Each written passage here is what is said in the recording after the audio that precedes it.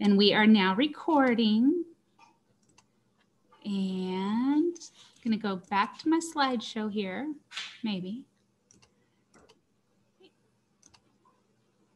All right, so welcome tonight to the history of the Kentucky Rifle, brought to you by the Nevada Department of Wildlife, hosted by gun expert and hunter ed instructor Kingston Wolf.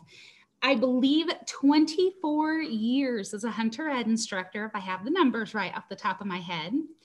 And tonight I'm going to be your moderator. My name is Dawn Anderson, and I'm the Hunter and Archery Education Coordinator.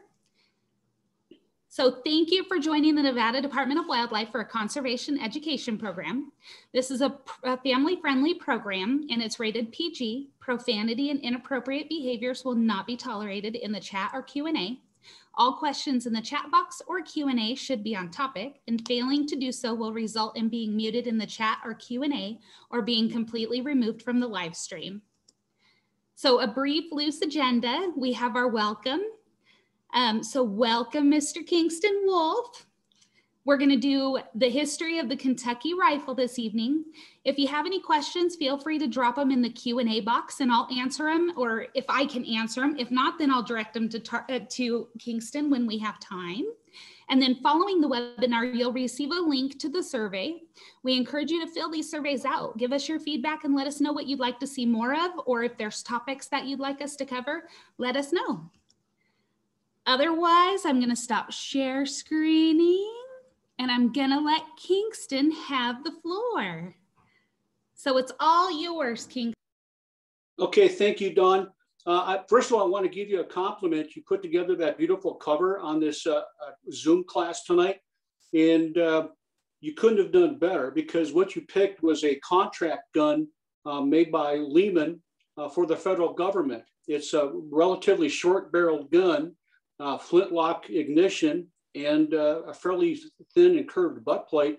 And that is the exact model gun that Lewis and Clark took west with them in 1803. So you're right on the money with that stuff.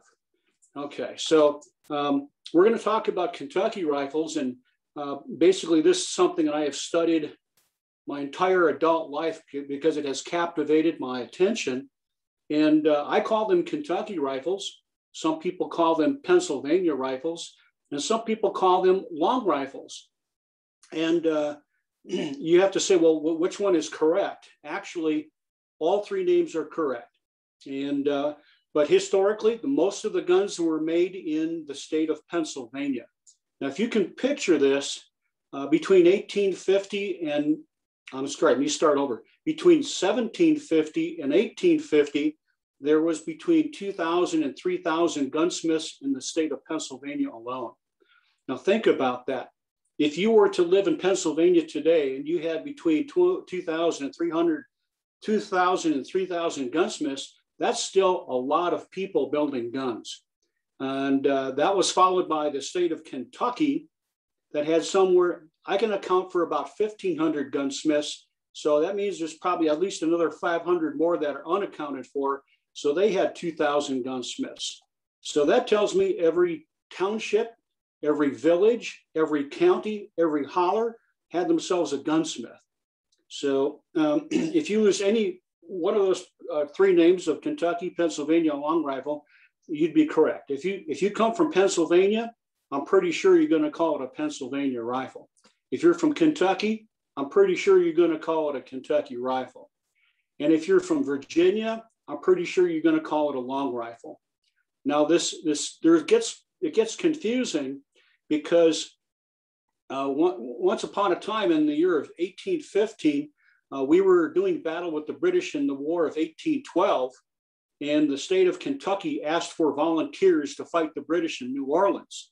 And these volunteers went to fight the British, and they made a name for themselves. There was a volunteer by the name of Audrey Aude who was brazen enough to stand up on a cotton bale. And this cotton bale would sit about 5 feet tall. He would jump on that cotton bale and face off with the British. The British were wearing their beautiful red uniforms and shot Brown Bess rifles.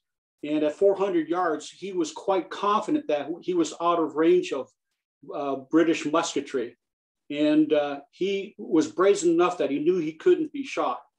And what he was looking for was British officers with the the gold hash marks on their uniforms. And he would tilt his hat back and he would take out a British officer. And he did this time and time and time again. And this has been put to poems. It has been put to songs. It's got almost to mythological proportions. Johnny Horton even made a song about it in the 1960s called The Battle of New Orleans. And you can Google that later on YouTube. It's still out there. So that's where the confusion comes. But there are a number of states that built these rifles. First and foremost, it was Pennsylvania, followed by Maryland, the state of Virginia, North Carolina, South Carolina, Kentucky, Ohio, Indiana, some guns out of Illinois, a few guns out of New York, and a few guns out of Tennessee, and a few guns out of Rhode Island. So that's the majority of the original 13 colonies that were building firearms. So now, one thing you have to understand that this is before the United States was the United States. This would be known as the Americas, and it's an extremely hostile environment. Now, most of these guns are not signed, which makes them very difficult to identify 200 years after the fact. And some guns were signed, and the theory goes that they didn't sign their guns because they were afraid of British retaliation during the Revolutionary War.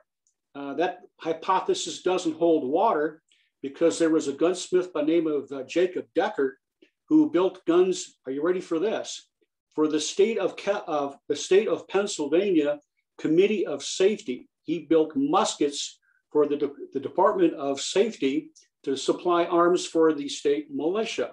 Now that sounds counter to anything that you might recognize today. He was such a prolific gunsmith. My wife and I were in Windsor Castle a few years back, and I recognized the Kentucky rifle on the top of the wall in Windsor Castle. So I went over to the key and I read that the gun that was there was a Kentucky rifle made by Jacob Deckert. And what happened is they took that off of a Patriot, a fallen Patriot, and it made its way to King George in England. He wanted to see what this secret weapon was that the Americans had. And they never found him and persecuted him. But most of these guns, again, are not signed. And it's typically what I call a Puritan pride. These people were very religious people, and they didn't sign their guns because they thought it was improper to brag to God about your crafts and skills. And you didn't need to do that because God already knew how crafty you were. So again, many of these guns aren't signed. Sometimes they are signed with initials only. And they're quite a bit of fun to try to track down. And another reason why these guns aren't signed is because these were tools. Basically, like you and I would look at a hammer or a screwdriver or a wrench. When you break them and you use them up, you throw them away and you start over. And I think that's what happened here. A lot of these guns were consumed because they were used every day. I don't think they intended to be looked at 200 years later. All right. So what were these guns used for? Again, you have to understand that we are a colony to Great Britain. We don't have any finished products to deliver. Basically, we sent raw materials to Great Britain, and what we got back from Europe was finished goods. And because they sailed halfway across the world, they were hugely expensive. So basically, being a colony to Great Britain had its huge disadvantages. It was extremely expensive to acquire ready-made goods, and we didn't have a lot of industry here in the country. Okay, and there's I'll talk about several of these gunsmiths here in a few minutes. So what were these guns used for? Well, you heard me speak of them being used as a military weapon against the British, and they're also hunting guns. You hunted your dinner with these guns. Now, all of the guns that I will show you this evening, almost without exception, they are all small caliber guns, 40 caliber or less. Now, if you're a smokeless shooter, 40 caliber is going to sound pretty big, but basically what 40 caliber looks like in a muzzle loader is you were to unload a bag of frozen peas, green peas. The biggest green pea there would be 40 caliber. So that's a very small projectile. And what we had as a colony, because we had to import our lead and import our gunpowder, it was hugely expensive, and we had to be very efficient on the use of both. We later made our own gunpowder here because of the Revolutionary War. The British cut us off from considerably supplies for guns, gun locks, gunpowder, and of course lead and that kind of thing. We had to make that here in the States. So Hollywood does a pretty good job of sending us movies where you see this tall, lanky fellow with his coonskin hat and this rifle that's almost as long as he is, and he takes it with him everywhere he went. And I think, for the most part, I think that might be true. I think these guys, they took their guns with them because if you lived out in the wilderness, you could be attacked by an Indian war party. You needed your gun when you fought the British, and you also needed your gun to hunt for your dinner. And here again, it's another one of these kind of things where there was no such thing as a hunting license. There was no such thing as hunting regulations. Basically, if you had a loaded gun and an empty stomach, you went hunting. And if you missed your dinner and you went hungry for one night, I think that would be lesson learned. You're not going to make that mistake again. So that's how I think that went. Okay, so now who were these people that made these guns? A lot of these people were European immigrants to the United States. I would hear the term Pennsylvania Dutch built these guns, and I've never understood why that the Pennsylvania Dutch had these very elaborate circular geometrics painted on their barns, on their houses, on their furniture, but it never shows up on their guns. And the reason is they weren't Pennsylvania Dutch at all. They were Pennsylvania Deutsch. Now, Deutsch is German for German. It means German. And a lot of these people that came from Europe were here seeking religious freedom. Now, that might not hold a lot of water today, but it had a huge impact if you lived in Europe. If you were known as a Huguenot, you were persecuted in Europe. And a Huguenot is a Protestant. So basically you had Presbyterians, you had Lutherans, you had Moravians, and you had about a dozen other religions that you wouldn't even know about today. But if you were to travel through a graveyard in the Appalachian Mountains, these graveyards that are 100 and 200 years old, these gravestones are marked with the religion of the people that had passed. And there's a dozen religions there that I've never even heard of before. And my take on it is this: if you weren't aligning yourself with the Pope, you were considered a Huguenot. And they persecuted Huguenots. The Pope even struck a coin because he murdered Huguenots in the 1500s. You had the Jacob Fauré family that left. He's French, and he left France for Germany to meet up with another German family there, where they would travel to the Americas in pursuit of religious freedom. Now, you have to understand that if you didn't think like I thought, if you were a Protestant, and if you showed no allegiance to the Pope and you showed no allegiance to the King, I'm sure you were unemployable. And there was no prospect of prosperity or owning land. So I think that is the draw to the Americas. You have people that were looking for freedom of thought, freedom of choice, freedom of religion, and the possibility of owning land. So there's a huge draw to the Americas, and it's a hugely dangerous place. Okay, I think I've got that message clear. So let's talk about some of these gunsmiths here.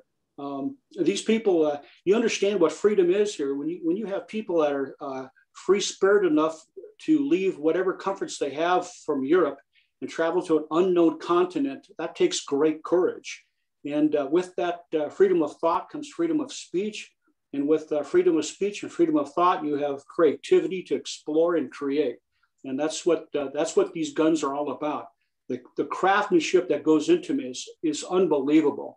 To build a Kentucky rifle, you'd have to be a blacksmith. You'd have to be a welder. You'd have to be a millwright. You'd have to be a machinist to bore the barrel and to rifle the barrel. You'd have to be a carpenter to stock it. You'd have to know how to work a foundry to cast your own brass. You'd need to be a locksmith. In some cases, you need to be a silversmith because you've got a decoration to your gun. And before we're done here, many of these gunsmiths were actually silversmiths and watch repairmen as well. So there's a lot of crafts that have to come together to make a Kentucky rifle. Now, the average height of a working man in the Americas in 1800 is 5'8". So you have to ask yourself why you would build a rifle that has a 42 to 44 inch barrel on it, because now you stand your gun up next to you, your gun is taller than you are. And if you're from Kentucky, those rifles are 4 to 6 inches longer still. So now you've got a 48 inch barrel on a gun, and this gun is taller than you are. So, and you would drag this gun through the dense undergrowth of, let's say, Kentucky. Now, I have stood on the Cumberland Gap Trail, and it's roughly this wide. It's 4 feet wide. And past that, you're in undergrowth, and carrying a long rifle like that would be hugely cumbersome. And the reason why these guns are that long is because we had to make our own gunpowder here in the Americas. I'm going to give you everything short of the complete formula to build it this evening. To build gunpowder, it's made out of potassium nitrate, sulfur, and charcoal. Pretty basic stuff. And if you travel through Kentucky, Kentucky is riddled with caves. And when you have caves, you have bats, and then you find bat guano. And they would leach the potassium nitrate out of the bat guano, mix that with powdered sulfur, and you grind up some charcoal from your fire, and you grind up that charcoal into a powder. You make a slurry paste out of it, and then you re-dry it and flake it. You now have gunpowder. Now, I highly recommend you not do that in your oven tonight, okay? Unless you intend to level your house and your neighbor's house too. So don't consider doing that.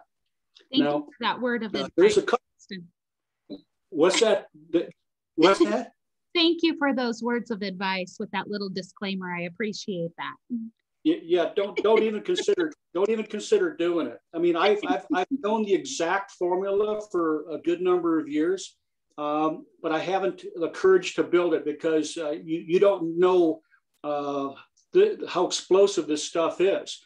Even today, the places that are building gunpowder, black powder specifically, are buildings that are put together, but they're not nailed together because it's not a matter of if, it's a matter of when they have a mishap. And all it takes is an electrostatic spark for it to go up. So when I reload this stuff here at home, I take all my smokeless powder tools and I put them away and I hide them. They're not even on my bench. Because if I were to grab a plastic funnel for my modern reloading, that's enough to set off an electrostatic charge to set off my gunpowder. So that's how delicate that stuff is. And so when I reload black powder metallic cartridge or anything else that's black powder related, everything else has to go away. So there's never that confusion. That's how dangerous it is. Okay. There are several gunsmiths I'd like to talk about tonight. And one of them is, I mentioned Jacob Deckard here a few minutes ago. And like I said, he's probably the most prolific and signed gunsmith of the period. And I mentioned Jacob Ferry. He's a Frenchman that came to the United States. He's a Lancaster gunsmith as well. He basically had 5 generations of either gunsmiths or powder makers in Pennsylvania. And there's another fellow by the name of Melcher Fordney. I would love to afford a Melcher 40 rifle. And his claim to fame is he made these beautiful guns with a wave pattern in the wood just forward of the lock mortise. And the wrist was skip gap checkered. And in the skip gap, he would either put silver nails, brad nails, or brass brad nails, which made for a very beautiful gun. And he met with an unfortunate death. He was murdered by his neighbor because he had taken in a destitute widow, and they were living without benefit of marriage. And his neighbor took exception to that and bludgeoned him with an axe. So you have crazy people way back then too. All right. And I'll talk about a few more other gunsmiths that are noted. Now, let's start with the history of these things. And I'm going to show you an example of an early style gun. All right. Thank you for having this small screen here. As I can see what I'm doing here. Yeah, okay, here we go. This would be considered an early Kentucky rifle. The butt plate is about 2 inches wide, and it's relatively flat in design. This is a design used between 1750 and 1775. So this is a Berks County, Kentucky rifle, and you can see it's early by its width and its mass. Okay, 1750s.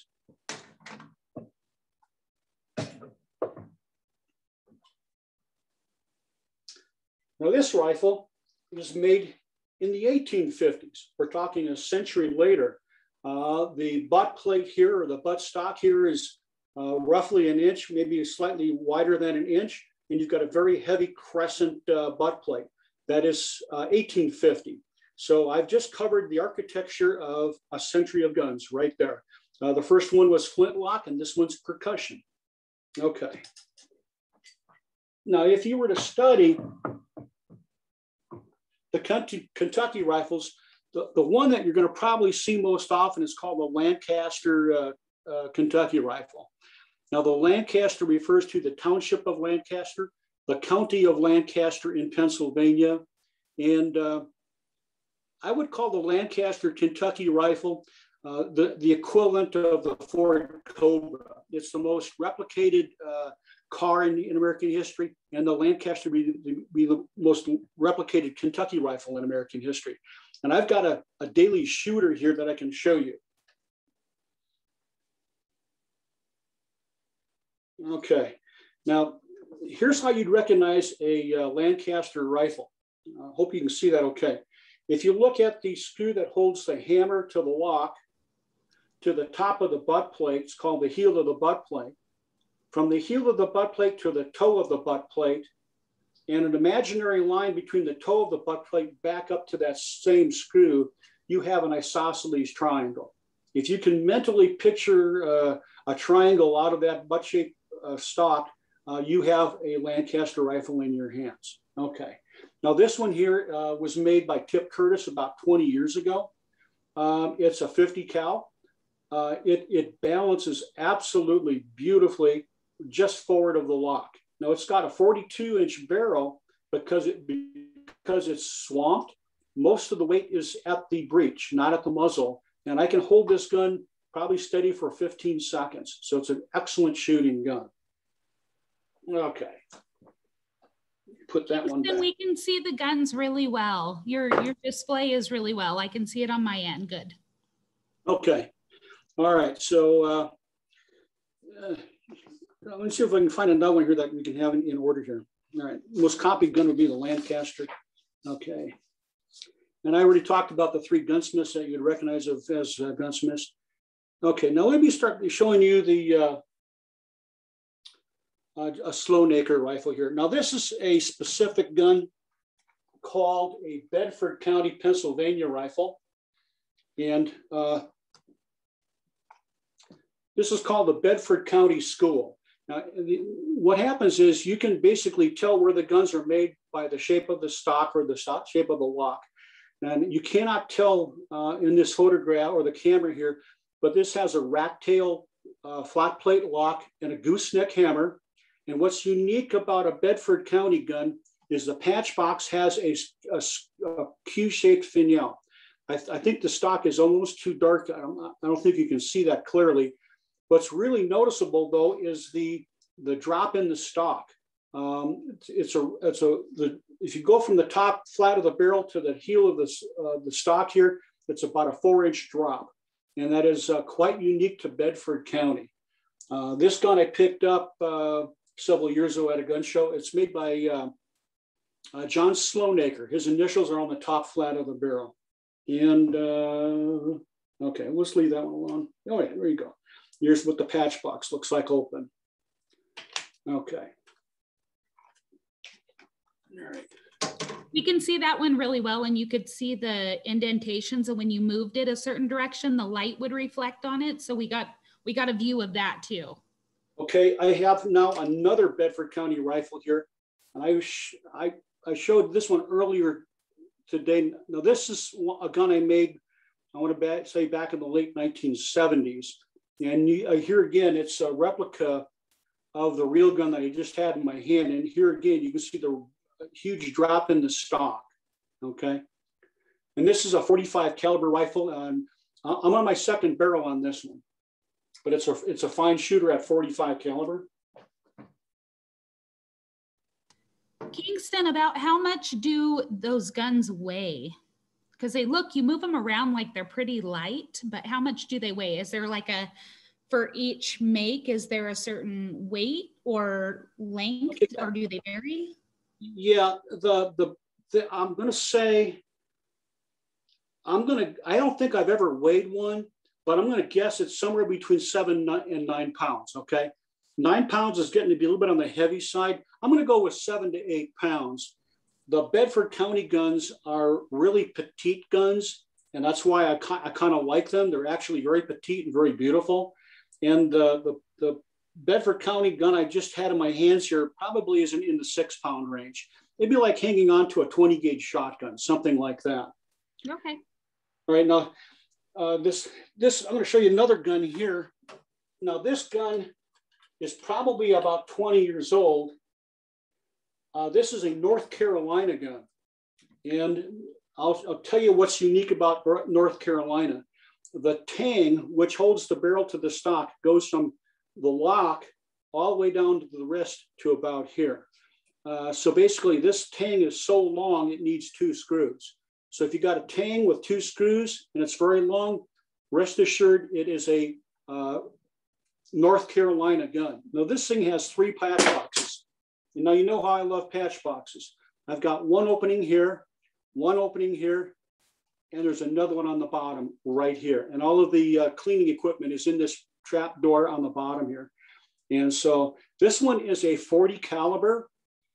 And basically I had a very lean financial year in 2010. And I still wanted to continue shooting. So I bought a box of 32 caliber round ball, and I shot a box of round ball and 1 pound of gunpowder, and it probably lasted me an entire year. So that's about as economic as you're going to be able to shoot, I think. You've mentioned patch boxes a couple of times. Can you tell us what those patch boxes are used for people that don't know? Okay, good. Here's how you load these goofy things. And here again, if you stand 5'8", you're going to have this gun out there somewhere out in front of you. You pour a pre-measured amount of powder down the barrel.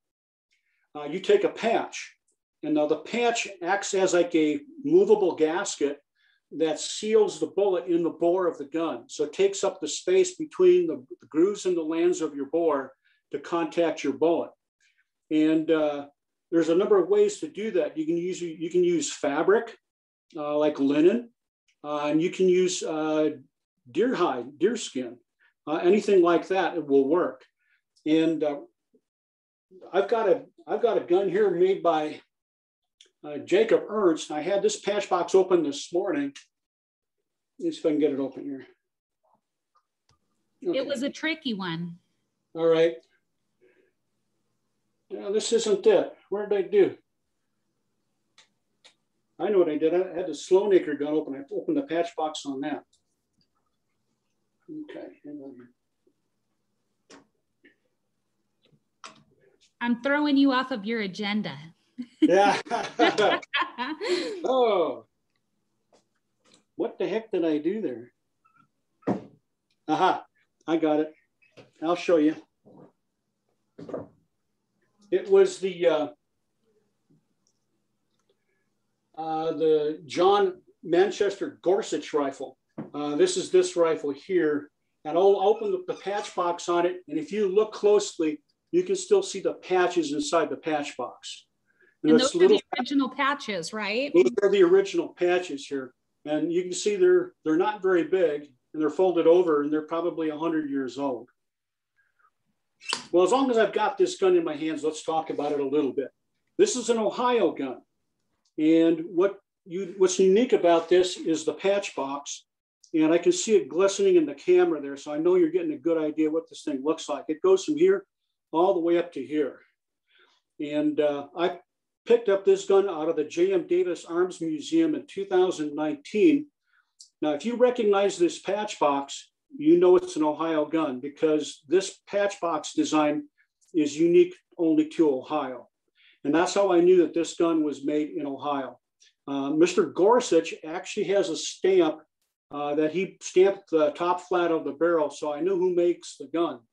But there's a number of things going on with this gun besides Ohio. If I can show this up close to the camera, right behind the lock, you're going to find an inlay right about here. It's an acorn. Now I'm looking at the same acorn on the other side of the stock.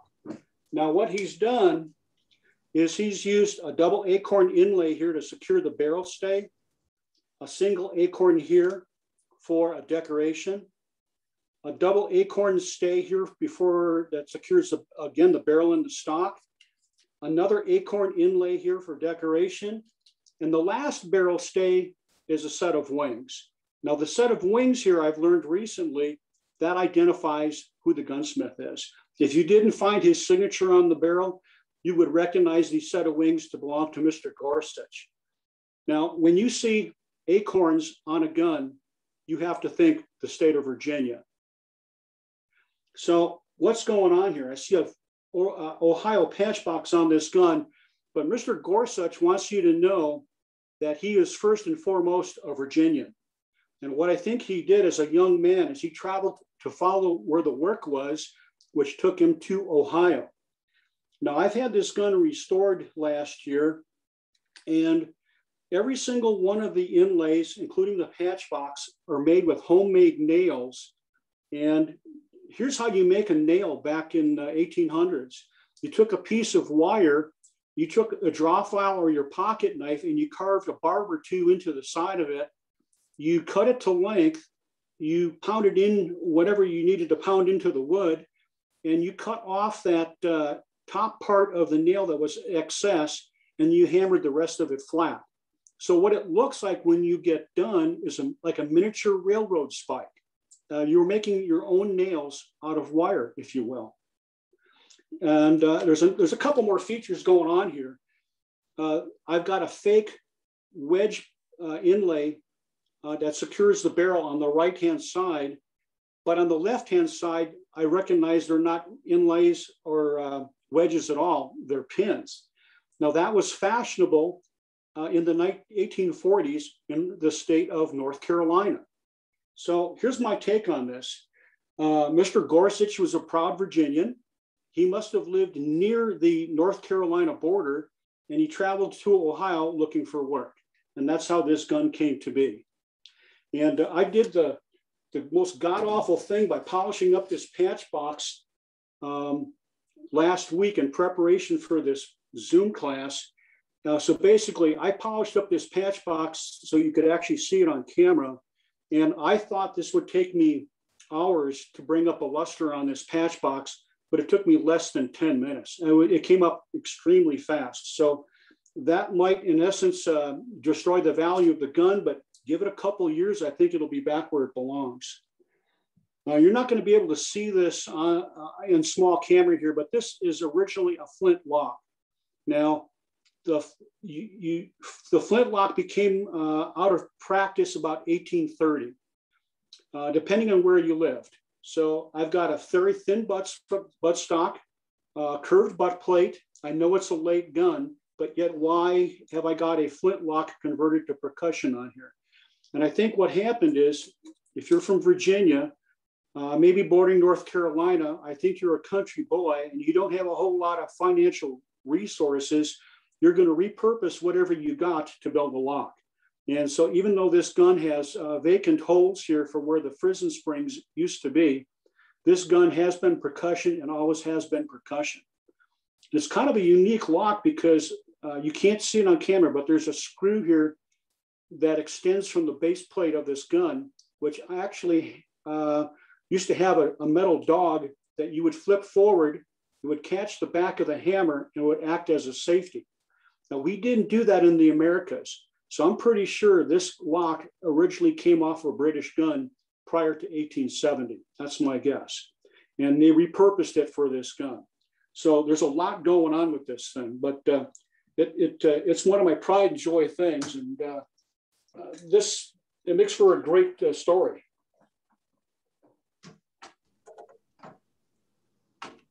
Right. It's a gorgeous gun. It's beautiful. Well, thank you. There's so much detail to it. Like I said, I was worried that I just wanted to polish up light enough that you could see it on camera. And lo and behold, the thing just brightened up like you won't believe. You could see it right away. Now, this gun here took me about 20 years to figure out. This gun is made by Jacob Decker. I'm sorry. No, Jacob Ernst. I'm sorry. Jacob Ernst. And he is the grandson of Adam Ernst. Now, let me show you what Jacob Ernst looks like.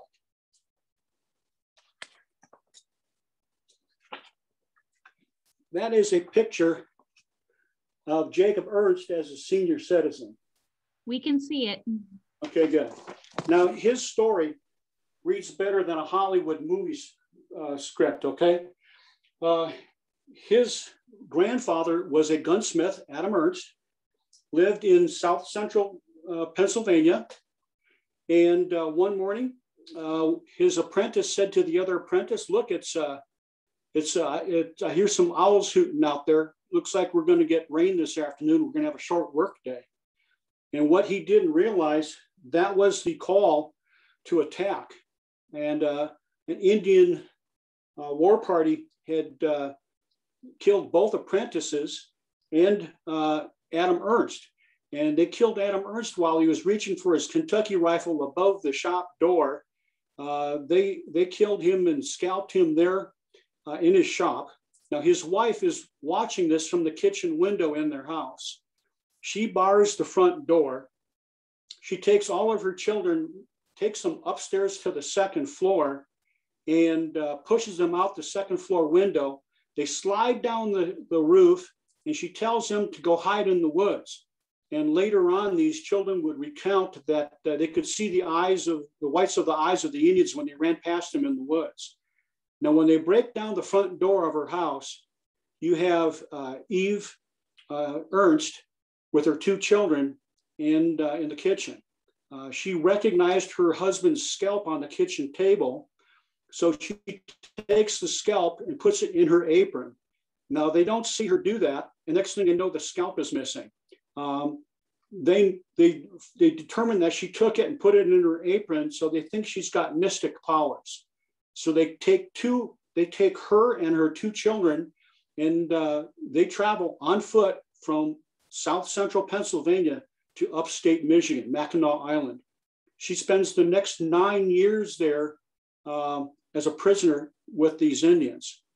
Now, a British officer recognizes an Anglo in the Indians and inquires to what's the story there. And he pays her ransom and sets her free. So she walks back from Michigan to Pennsylvania to be reunited with her family 9 years later. And she brings two boys back with her. And there's not a lot written about Jacob Ernst, the gunsmith. And I think that's why it took me so long to figure out why this gun looks the way it does. It's got a Q-Scroll patch box, which would tell me that it's a Maryland gun, but he worked out of Bedford County, but we don't have the goofy rat tail lock and petite hammer, so it doesn't fit. But in essence, it does fit for a Maryland gun. And that supposedly happened depending on who your customers are, because they are literally across the state line from one another. And if you look on the cheek piece, I think you can see it there. There's a 8-pointed star on the cheek piece. Again, these are religious people. That is the Star of Bethlehem. So basically what these people are saying is when they shoulder their gun, they put their cheek on you put your cheek on the Star of Bethlehem, and you're basically praying that your shot goes straight. That's what that's all about. So this is one of his guns. Like I said, this took me about 20 years to figure this one out. Kingston, is that a double trigger on that one? Yes, most of the guns I've showed you tonight have double triggers. What the purpose behind that is the front trigger will always set the lock in motion, and the back trigger sets it a spring, so that what happens is you reduce your front trigger pull from, let's say, a 2-pound pull to maybe a 6-ounce pull. So basically, if you were shooting targets, you'd want to use the set trigger. If it were cold and you couldn't feel your fingers, you would never use the set trigger. You'd have to go with the front trigger. You can shoot the gun either way. Oh yes, let me show you this gun here. This gun here, I have attributed to a fellow by the names of Charles Wood. Now this is the gun I showed you earlier that's got the heavy crescent butt plate. This gun was made in the 1850s. It is unsigned, but the telltale that it's an Ohio gun is the shape of the stock, and it's no longer maple, it's made out of black walnut. So that would be typical of the 1850s. And because of the shape of the stock, you notice there is no isosceles triangle here. So you know it's not a Pennsylvania gun. So it's Ohio.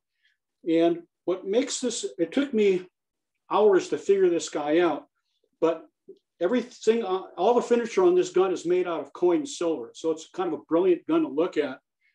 And because it's not signed, I had to find something that looked just like it in my books. And I found it one night at about 2 o'clock in the morning. The telltale is the trigger guard.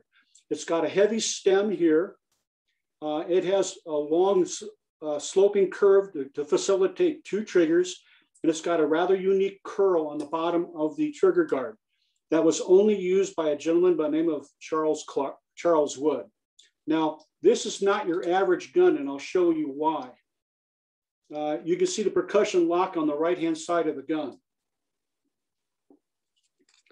There's a second percussion lock on the left side of the gun, and this is known as a mule ear. It's also percussion, but instead of slamming left and right, this one slaps from the side. I don't know if you can see that really good. There you go. And if I were to squeeze that trigger, that would fall on a second chamber on one barrel. So this is a 1-barrel, 2-chamber gun. So it's quite unique. And you can tell that it takes a little bit of ingenuity to design one set of triggers to operate 2 locks. That's pretty creative. Okay, that was kind of unique. All right, now I've saved the best for last. How am I doing on time? You're doing good. Everyone seems to still be interested, and I'm interested. So go ahead and finish out what you need to.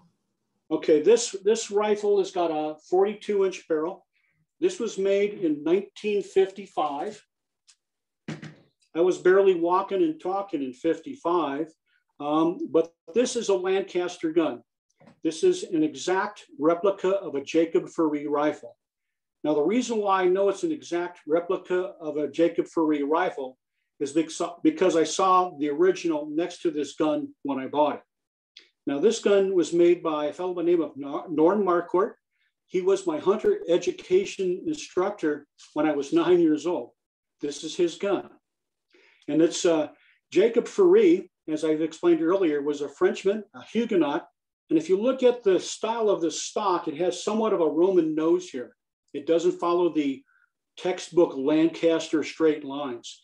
And I think that's because he brought his his idea of French architecture in guns to the United States. So this would be modeled after very, very early Lancaster gun. And this one is 40 caliber, and it shoots wonderfully. How's that? It's got a very elaborate engraved patch box. I don't know if you can see that on camera very well. There you go.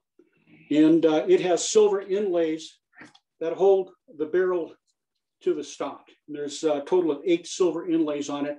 I've left them tarnish up a little bit only because I want the gun to look very authentic, and it definitely does that. Now this one, I've never really gone into a lot of explanation yet. This one is flintlock ignition. Some of my guns are percussion, some of my guns are flintlock. I absolutely enjoy shooting the flintlock more than the percussions. The percussion guns to me are easy to shoot. It'd be like shooting a Winchester 30-30. There's not a whole lot of challenge there. But when you shoot a flintlock rifle, you're expecting a few grains of 4F gunpowder to ignite in the pan due to a spark from a rock-hitting steel, and that sets the gun in motion. Now, can you picture 200 years ago hunting for your dinner, and you've hit dew point in the woods? Everything's wet. So you've got to keep your flint and your steel dry. You got to keep your powder in your pan dry, because if you don't, you're going home hungry. And that's basically what it was like to hunt 2 centuries ago. And what happens here is when you set this gun in motion, you squeeze the trigger, you have a flame of roughly 2 inches in diameter, about 3 inches in front of your face. And what you have to do is you have to get past the involuntary reflex to blink when it happens. And that's what makes them unique to shoot. Okay. And like I said, this one's been my pride and joy. And I've retired this gun. I no longer shoot it. I consider it too valuable to shoot. So I'm open for questions at this point. Okay, I'm looking. I think you were super, super thorough. And I don't know if we have any questions because you were so thorough. But what I can do here is I'll go ahead and I'll share that last slide. And can you see that? Yes, I can. Okay, so if anybody has any questions, if they have topics that they want us to cover, maybe they can give us a topic for you to cover, maybe something more specific with the Kentucky Rifles. They can get a hold of me here. And I encourage everybody to rip out their cell phones and take a picture of it so you don't have to write it down. And then Kingston, your email address as well. So if anybody has any questions, like me, when you're laying there in the middle of the night and it's like, oh, I should have asked that. Then maybe we can email you. Then they can go ahead and email you there. And then also our friend on here can get a hold of you. There's your contact information as well. I'm still not seeing any questions. I think you were thorough enough. So with that, I'll drag it out for a few minutes, but thank you everybody for attending. Kingston, I seriously cannot thank you enough for your time, your knowledge, and as always, your 24 years as an instructor. I look forward to many more. Did you look that up? No, I didn't. I'm starting to. I've lost track, to tell you the truth. Okay, so you're at 24. I'll take your word for it. I'll take your word for it. And at 40 years, you get a muzzle loader, right? We're almost there. Can I build it? Can I build it? You might be able to. We'll talk to you then. Well, this is the kind of thing that that hunter education is all about.